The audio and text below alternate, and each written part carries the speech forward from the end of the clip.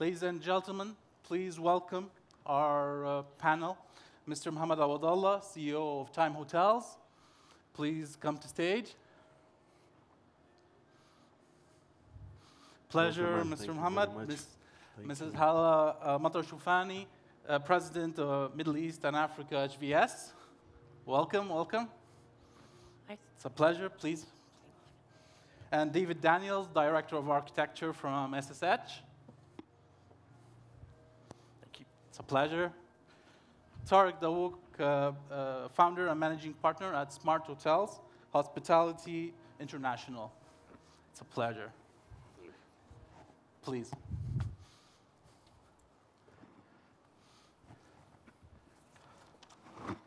So this year is about focus. And for myself and other investors and owners within the audience, we want to really get a focused understanding of value engineering. So I'll start with you, Hala. What is value engineering? What are the components of value engineering? Is it a Ferrari built with a Toyota budget? So what do you think? Why did you start with me? You know, the subject is very dear to my heart, and I could talk for hours. But no, I must say, I mean, this is really a focal point, that listening to these heated conversations that were very interesting over the last 3 days, it really boils down to what we're going to discuss today. And, you know, I don't want to be in anyone's shoes because as an independent advisor, financial advisor, I'm looking at the operator, the investor, and every party that is involved, and everyone is protecting their interests in a way or other. And you know, what we do every day of our life is what we call value enhancement, value optimization, whatever we want to call it, it does come down to value engineering. Sure. So just to keep it simple, I mean, we look at any opportunity with a triangle. It is a triangle. It is basically on the investment side. Where is our location? What is our site? What are the demand generators and what are we building?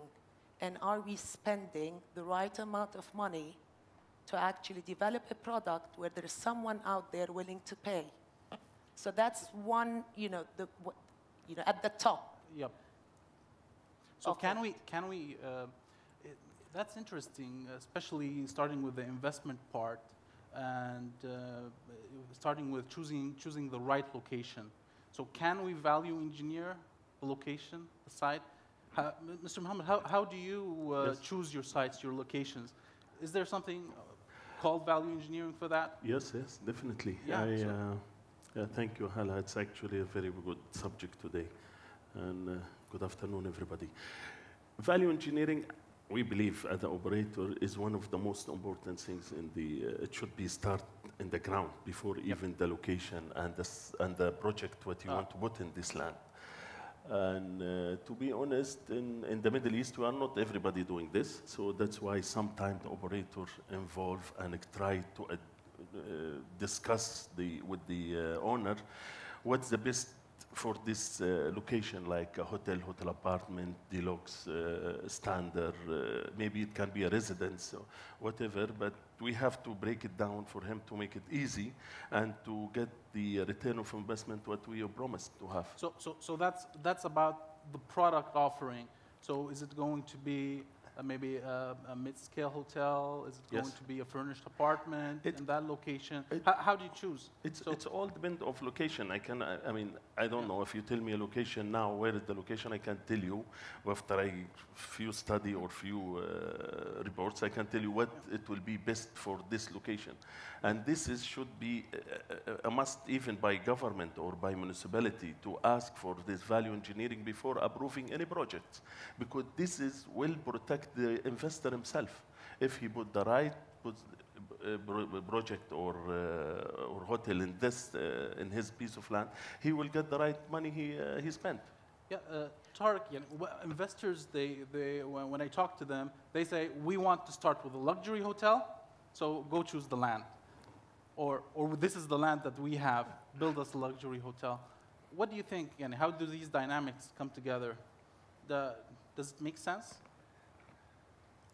No. No. It doesn't. I came out to Dubai in 2014, and I spent 3 months looking for sites. Yep. And I think if you recall, Hala, I came to see you and we were talking about, just the dynamics of every sub-market within Dubai. I mean, if you look at Dubai over the last 40 years, it's really developed, and the hospitality market has developed quite a bit. And so we have like clear pockets of hotel markets and with different dynamics. And so that's one thing to look at. And then the second is obviously the cost of the land. And really when I went out to the market back in 2014, the one thing I realized is that there was a huge discrepancy between the cost of land and the type of product that you needed to build within that particular location. And the challenge you have in a market like Dubai is unfortunately the lack of transparency when it comes to transactions, because everyone wants to keep to themselves the price of the land, and so that's where it becomes a bit challenging in terms of identifying the right property, the right location for the right type of property. Yeah.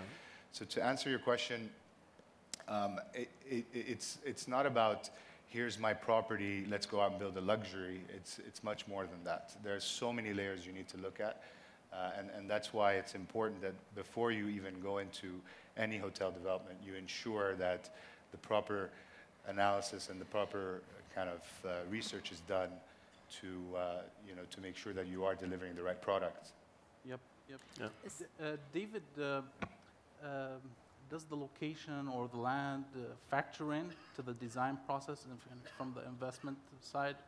Definitely. I mean, for us as a practice, context is probably the first thing that we actually start with. Obviously, the feasibility studies factor a lot of what the hotel is going to function and look like, materiality-wise, spatially, things like that.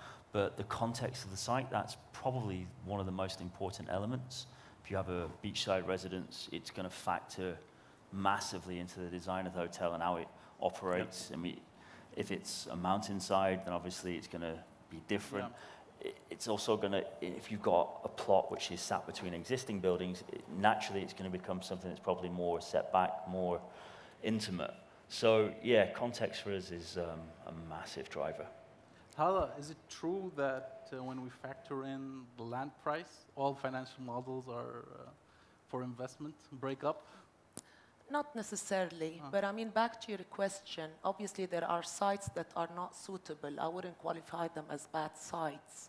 We were asked to come in and asset manage a property that is existing up and running, and it is what we would describe a secondary location with a 4-star operator and a 6-star finishing. Yeah. So obviously this is the triangle I was talking about. It's a whole lot of mismatch.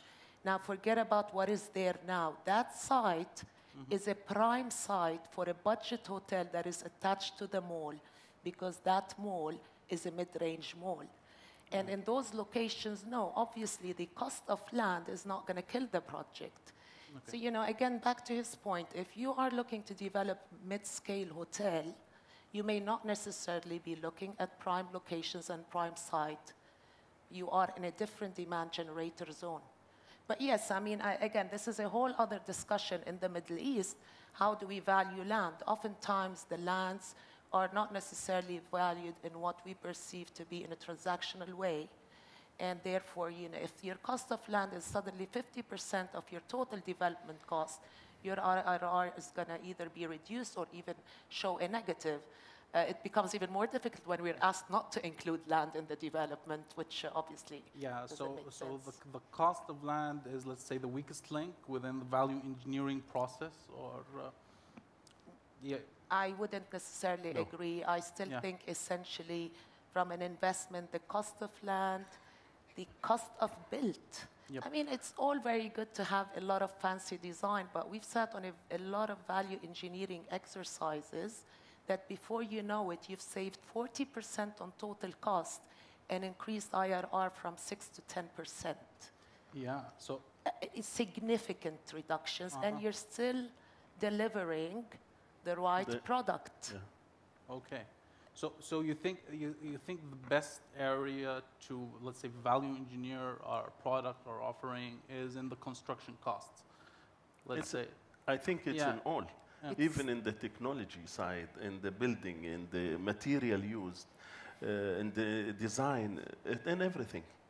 And I believe if they start from the beginning, as Hala just mentioned, you can go to a big amount of saving. It can reach to 60%. I totally agree. Yeah, but owners, they usually, well, after they do their feasibility study, they put it aside, then they go to David and tell them, I want to design something fancy, something unique, something out of this world. And they forget about the budget. So how does it work with you? What do you think is the best, let's say, trade-off, or what do you advise your clients?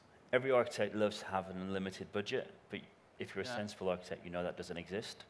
The reality is you'll spend so much time designing spectacular things, and then as soon as the QS comes in and tells the client it's going to be 100% above your budget or whatever, the worst thing you can do then is use value engineering as a tool, not as what it's intended to be, but to use it as a cost-cutting exercise, because then your product you get at the end isn't anything that actually matches what the brief is. The way we like to work from an integrated design point of view is exactly what the panelists were saying, is about throughout the entire process, we're always watching what we're designing. We're always designing in a manner that we're not adding things or subtracting things. They're integral throughout the process. Structural engineering, a massive element. There is large amounts of money if you design the product in a particular manner or in a specific way, that large swathes of money can be saved on the structure. MEP, if it's integrated properly, if it's actually designed from the outset with the architecture, with the structure, savings can be made there. Well, not savings, optimizations. I hate that word savings, but optimizations so that it's efficient. And that, for me, is really what value engineering is. It's about creating efficient design. Design which offers something to the product after it's completed as well, you know. Looking into the future of how the product is going to actually be utilized, how it can be flexible, as you were saying, you know. There are some sites where there's a 4-star and actually it should be a 3-star, and design should be done in such a way that it allows for that change in the future, that growth and that development, because areas of cities do change. Customer dynamics change. And so if the hotel is designed, or the asset is designed at the beginning with that flexibility in mind, then that's how I see as an architect added value being created. Yeah, so featuring it, as a contractor, personally, we are squeezed in usually between the owners, the designers, and the operators. So the designers are adamant about their designs. They don't want to change anything. The owners, they come to us shouting, we need to lower the cost, we need to lower the cost, value engineer the material, value engineer the design. So how does the flexibility of the operators, Tarek, how does it factor in? Do the operators, let's say, need to be more flexible with the owners, with the designers, about abiding by the brand standards? I think, I mean, what's great about the large, if you want to call them 5, 6 global hotel players, is that they are and they have been real estate owners in the past, so they understand real estate. That doesn't mean, though, that it kind of changes their view on what they want at a property. I mean, operators are always looking for what's easy for them to operate, and they sometimes forget the impact of what that cost would be to the owner or to the investor. So I think really what's important is to figure out ways to align everyone's interests. So you talk about the contractor, the investor, and the operator. I think what's key really is to ensure that before even the project starts, that everyone agrees to what's being developed. And really have a proper alignment from every party involved. I think when operators do put money on the table, that helps quite significantly as well. As Smartotels, we are an owner-operator, so we are vested in Forum Hotel, which is our first property here in Dubai. Well, not here, but in Dubai. And the reason why we are invested is because we want to ensure that we are aligned with our broader investor group. And with that, obviously, it helped facilitate our conversations as an operator for what we require or what we need the property. So I'll give you an example, which is quite interesting. So we have a rooftop pool at our property, and initially the designer looked at it and said, yeah, we just want to make it a bit smaller so that we have more space for sunbeds. And the view really was, well, I mean, if it's going to be a small pool, the rooftop, then why even have a pool? So we took a very different view on what we should do from a design perspective. Ultimately, we have a 22-meter length pool where it's a proper pool where you can properly swim in a property on a plot that's 1,100 square meters. So this is the type of dialogue that all the various parties need to have together in order to ensure alignment and then obviously drive value, which is the end goal of every player.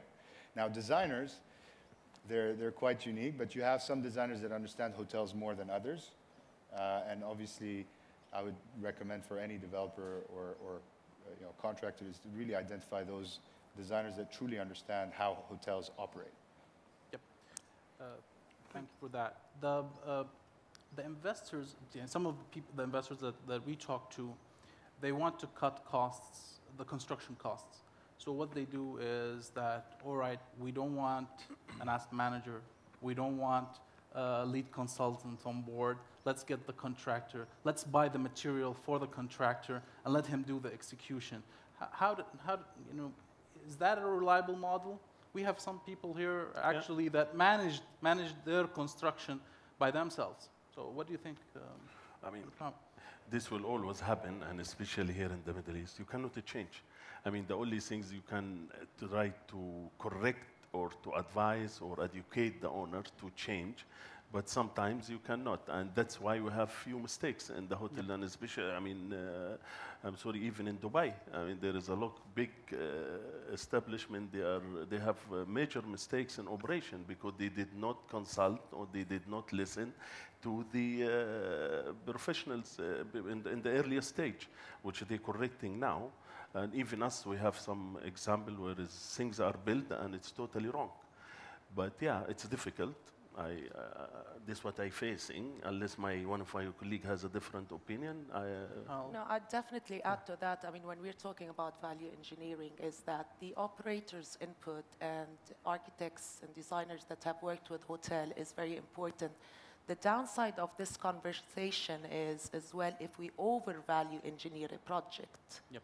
And therefore, once it's open and running, it is quite inefficient that the operator is not able to perform and devalues the assets. So upfront, we've made savings, but on exit, we've actually devalued the asset. Hence why this whole value engineering has to have an end goal of value optimization, and finding that sort of balance is really key in that equation.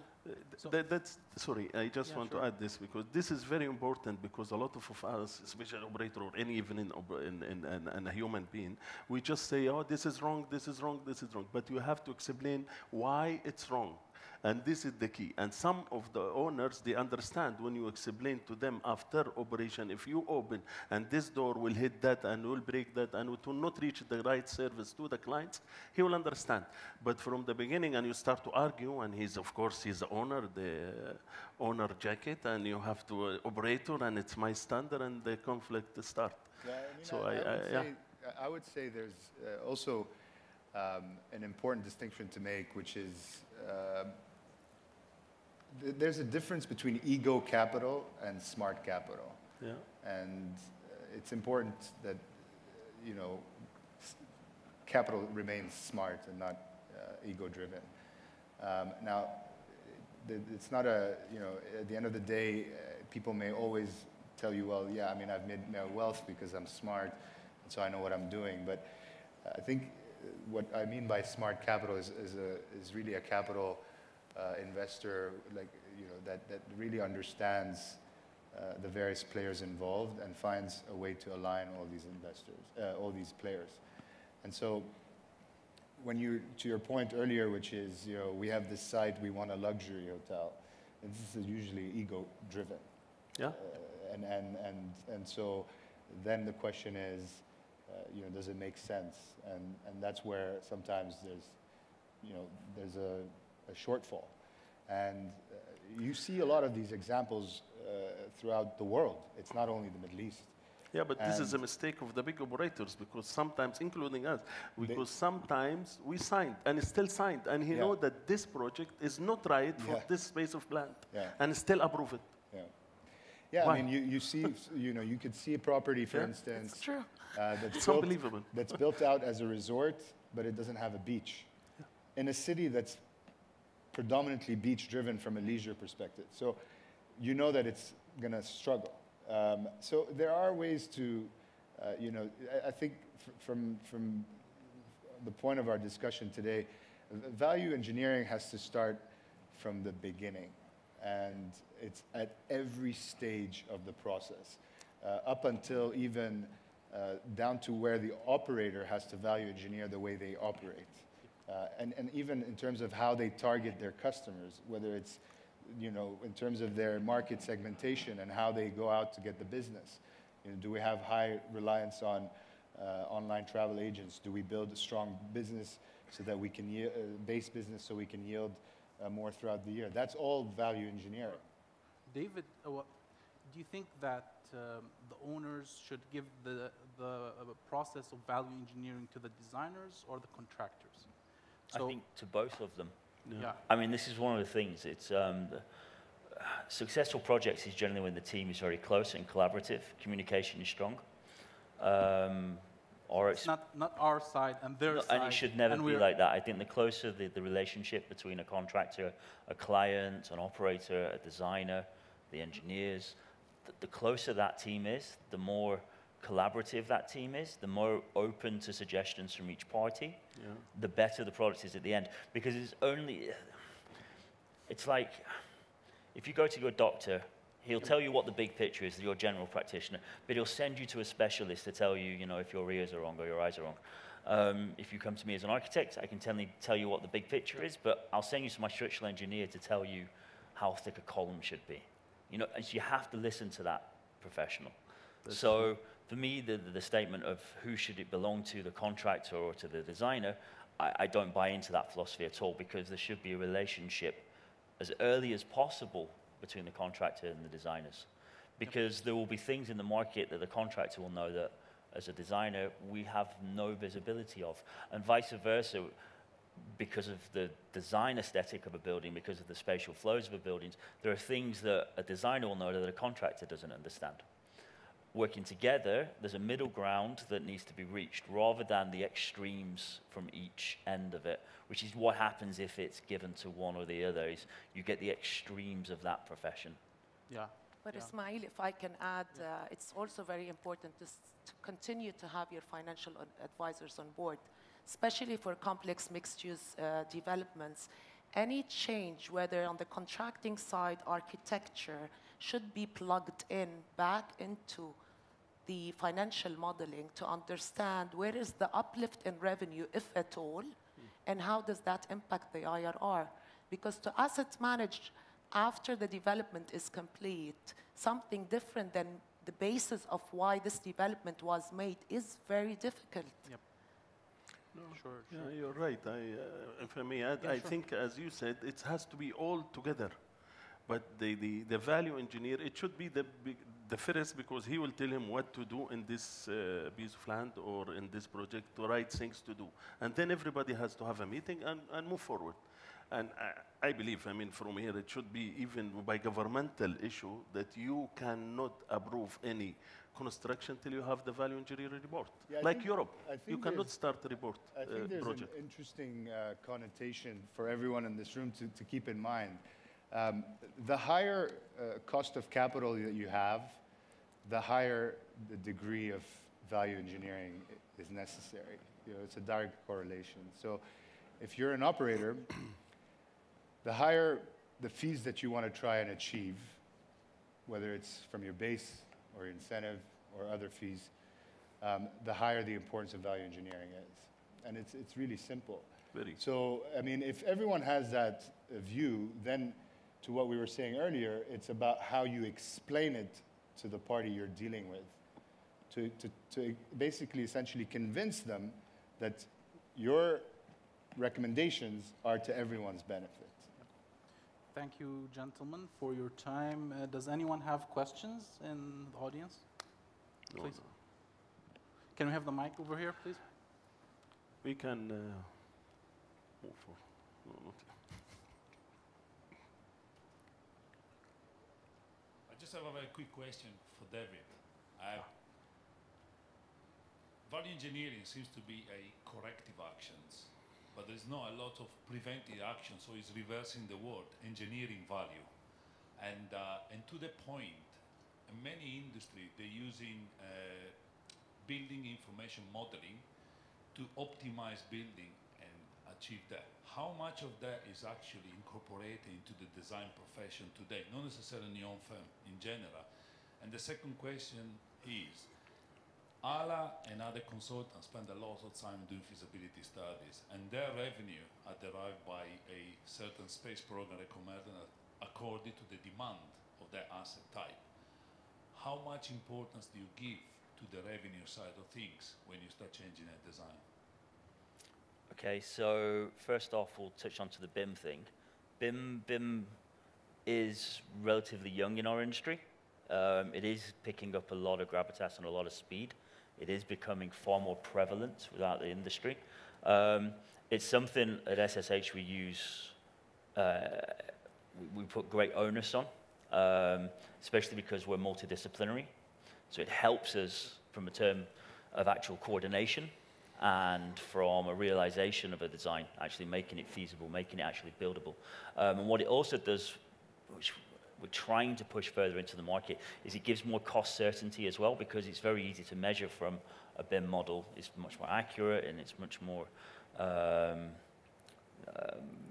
easier to get the information out of rather than physically measuring things and that with the QS and that. It also allows us to actually continuously measure as we go along if the team is set up correctly. And that's another thing really. The QS usually only appears at the end of each stage of design.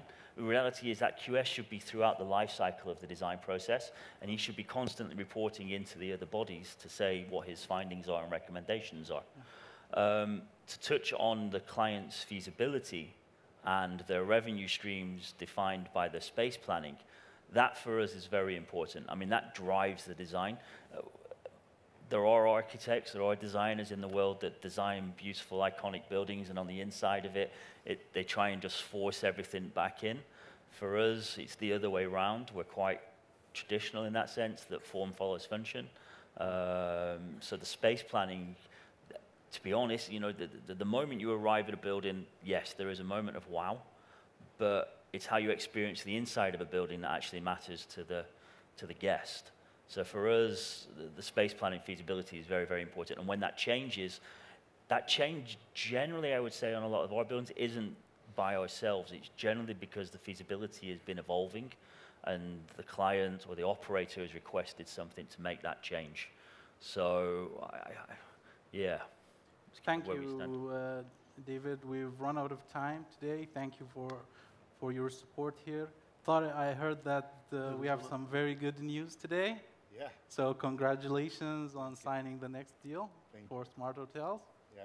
And thank you, Congratulations, gentlemen. Thank you. Congratulations. Thank you. Thank you very much. Thank you. Thank you. Ahlan. Pleasure.